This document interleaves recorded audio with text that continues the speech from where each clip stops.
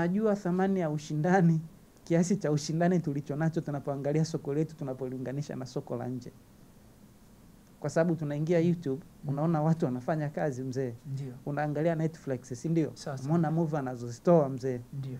Tunapojilinganisha na tunapojaribu kwenda kule, sisi kama vijana tunafanya nini? Tunafanya nini at least kuhakikisha kwamba basi tunafikia at least ubora kama ule? Cha kwanza kabisa hatujilinganishi. Hatuwezi tukasema kwa tunajilinganisha. Lakini tunatamani kufika sehemu kama ile. Tukisema kuwa tumeshafika, hiyo tutakuwa tunadanganya. Lakini tunatamani kufika na tunajaribu kujifunza na kuangalia wenzetu wanafanya nini siku ili hadi siku ili tuweze kufika pale walipo. Sawa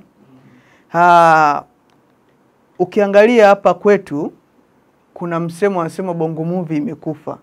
Kwanza ukiitwa bongo movie sasa hivi imekuwa kama vile ni neno baya masikioni kwa watu, lakini sio kweli. Bongo movie ni title nzuri tu.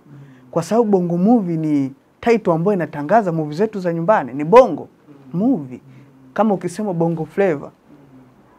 Kwa hiyo title ni nzuri, haijalishi product gani ambayo inatoka. Kikubwa ni kupiga hatua. Na kiukweli kabisa wanasema kuwa bongo movie imekufa kutokana na quality, au sio? Lakini kwa mtazamo wangu mimi, juzi tumekuwa hapa majuzi miaka kama 3-2 iliyopita, tumekuwa na swala la series ambazo zinatoka Korea, India, au sio? Ambazo wanasema kuwa zile zimekuja kupindua bongo movie. Inawezekana ni kweli, lakini maoni ya watazamaji wanadai kuwa ni quality. Lakini kama ni filmmaker, ukifanya tafiti kubwa, unakuja kugundua kuwa tatizo sio quality. Tatizo mimi nadhani ni content. Sawa Tukizungumzia content niingie kwenye upande wa story.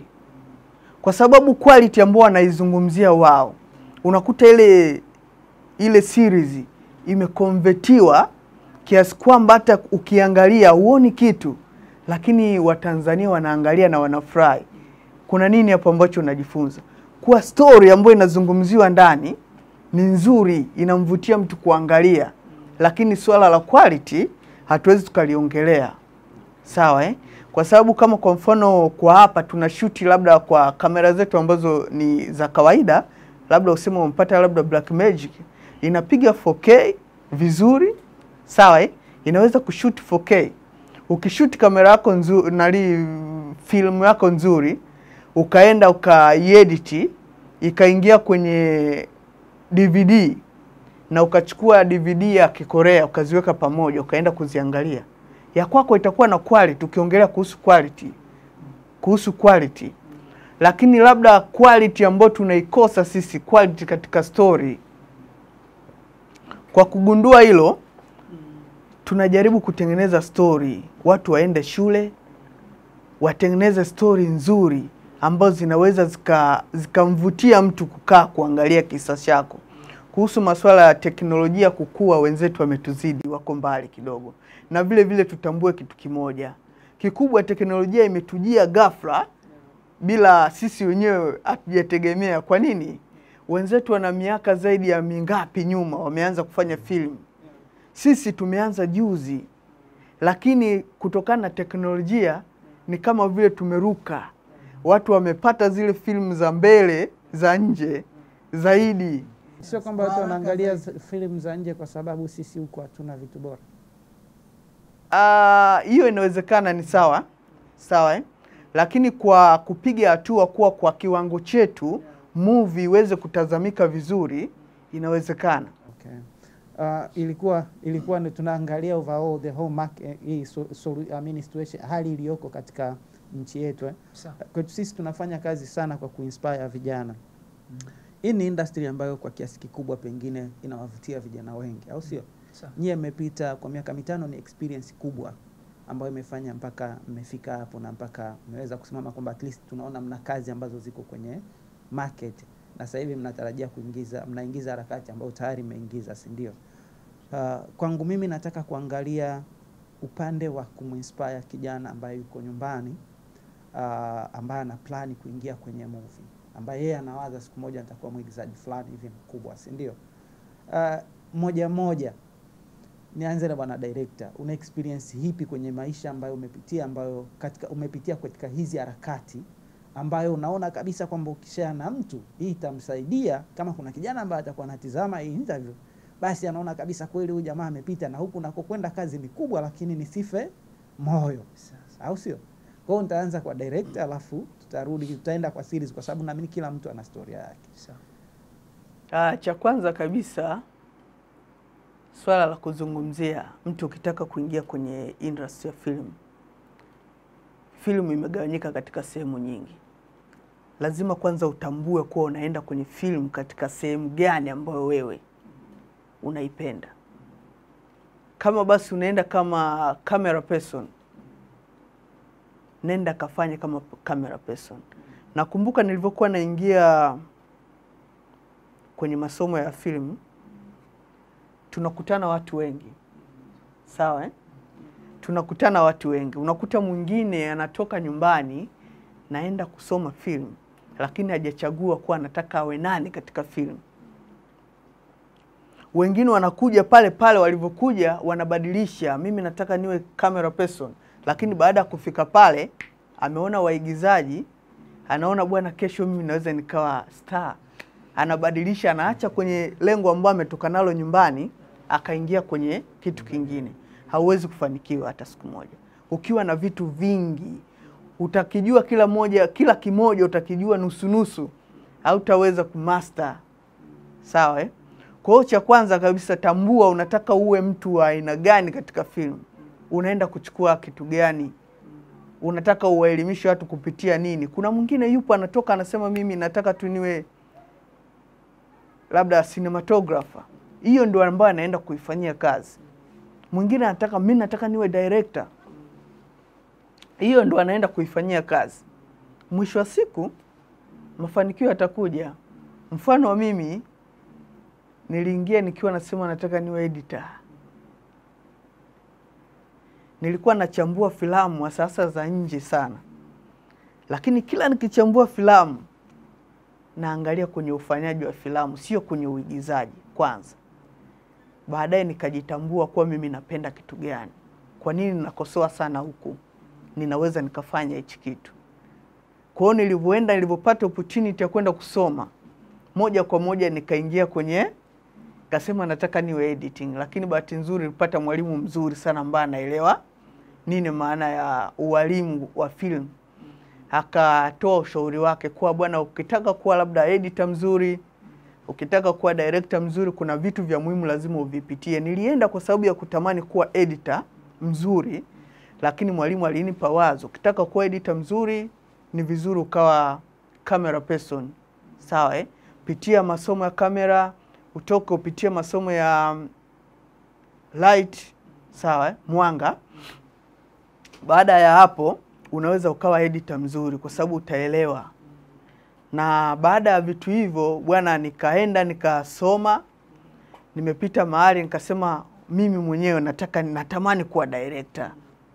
Sawa natamani kuwa director. Baada ya kuonana na mwalimu tena akanipa tena moyo mwingine, kwa ukitaka kuwa director ni vizuri at least uwe na basic hata ya acting.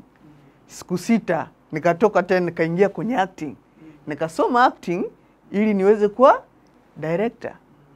Baada ya pale nilipofanya hivyo vitu ndo nilipotoka nikaanza kuproduce kama producer, na vile vile nasimama kama director kutokana na bajeti zetu.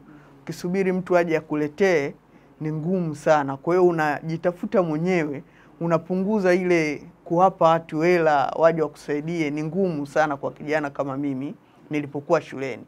Kwa hiyo natafuta pesa yangu ya kiasi, nitasimama kama cameraman, nitajitahidi nitafanya kama director, nitatafuta wenzangu ambao watanisaidia kwenye mambo mengine madogo madogo, na pima uwezo wangu. Kwa hiyo kazi zangu nilipoanza kufanya mpaka sasa ndo nilipo. Kwa jinsi ulivyoipima, ni kazi nyepesi kwa kijana kuingia tu ama? Kiukweli sio kazi nyepesi. Watu wengi wanachukulia film, sehemu nyingi sana unaenda, mwanzoni wanaweza kukuona labda una film, Baadaye ukimaliza tu kufilm, mtu utasikia nilikuwa najua kazi rahisi sana, kumbe ndio iko hivi. Yaani sio kazi rahisi kama watu wanavyofikiria. Kwanza ni kazi ambayo inatumia akili sana. Mfano, wewe umesimama kama director katika kazi fulani. Inatakiwa umdirect mtu acheze kama dokta ambayo wewe hujawahi kuwa dokta. Endapo unaangalia motion zake, hisia zake, kila kitu zinavyokwenda kuanzia mwanzo hadi mwisho, unaweza kumwambia hapa umekosea, fanya hivi. Wewe umeshawahi kuwa dokta? Haujawahi. Kwa hiyo ni kazi ambayo inahitaji experience nyingi na kufanya research, kujua vitu mbalimbali.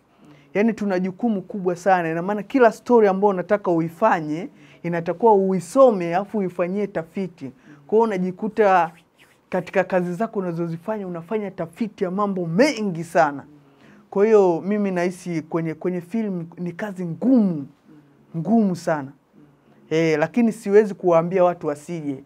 Watu wana vipaji, waje. Waje, ni kazi nzuri ambayo ukiifanya vizuri basi utaona faida zake. Watu waje wajifunze, na ni kitu ambacho kinaweza kikaongezea pato kwa taifa. Ajira sio hizo zingine tu. Hata huku nako ni ajira. Kama unapata pesa kuendeshea maisha yako, hiyo ni ajira. Kwa hiyo huo ndio wito wangu kwa watu ambao wanataka kuingia kwenye film. Kuingia kwenye film inagharimu kipaji tu, yani ukiamka ukajua una kipaji then unasema nao ni msanii. Wewe kama director, yani is it simple like that? Kipaji kitu cha kwanza, lakini weledi unahitajika. Sawa Unaweza ukawa na kipaji lakini usijue jinsi ya kukitumia kipaji chako. Kwa hiyo kitu cha kufanya, una kipaji ndio, lakini unahitaji kuingia shule, ujifunze zaidi jinsi gani ya kukitumia kipaji chako. Unaweza ukawa na kipaji lakini ukawa unaharibu kwa sababu hujui kutumia kipaji chako. Kwa hiyo shule ni muhimu. Sio unaamka tu unaenda una kipaji. Tunaona wengi wana kipaji lakini mwisho wa siku ndio unakuta anafanya kazi, anakuja anaongea anasema kuwa kazi haijampa faida. Ni kwamba ameshindwa kutumia kipaji chake kwenda mbali zaidi, kielimu zaidi. Kwa hiyo nawaasa watu waje wakihisi kuwa wana kipaji cha uigizaji, nina kipaji ya kitu chochote kwenye film, basi ni vizuri akatafuta jinsi gani anaweza kusoma vizuri jinsi ya kukitumia kile kipaji chake. Do you have anything to add? Hata mimi quite right, kama alivyozungumza rafiki yangu, ilikuwa ni safari ndefu sana. Nakumbuka mara yangu ya kwanza 2013 wakati ndo naingia chuo pale, nilikuwa sina background yote ya kuigiza, lakini nilikuwa najua kwamba na kipaji, lakini kipaji hiki lazima kipatiwe polishing. Lazima nikibrush. Na ukibrush ni kwa kupitia kuingia darasani niweze kupata tips zile. Kwa sababu kuna swali moja ambalo nilikuwa najiuliza all the times, kwamba kwa nini utakuta ni mtu ana kipaji sana alafu ameendelea Marekani au India au kwa kokote huko duniani, kwa nchi ambazo zimetangulia kwa industry, lakini utakuta yule mtu ana masters, ana degree, unaona, kwenye ile department anayofanya shughuli yake, labda kama ni cinematographer au kama ni mwigizaji, unaona. Alafu baadaye ndio nikaja kama close a video which was done by one of watu maarufu sana ambao wamefanikiwa sana. Alisema kwamba ni kipaji peke yake hakitoshi. Umesikia? Lazima uongeze uweredi. Kwa sababu yani kipaji kuna sehemu ambazo yani utastack. Yani utashindwa kumove forward. Lakini uweredi sasa ndio unakuja kukusaidia. Sasa utakuta labda mfano kama kwa mfano utakuta kila siku wewe labda kwa kipaji chako na ufahamu ulionao, labda wewe unapenda labda kwenye scene labda za kulia, kama labda kupiga makelele unaona. Lakini ukienda darasani utafundishwa tactics tofauti wanazozitumia wenzako, kwa sababu kuna wengine ambao wanapiga makelele kuna wengine unaona, yani kuna mwingine unaweza kaanza yani unaweza kukuta yani sura imebadilika lakini atoki machozi, lakini mtu ndani ya moyo analia, unaona. Kwa hiyo sasa ndio aspect ya elimu unapokuja kuingia. Kwa hiyo ukiishwa mbinu ya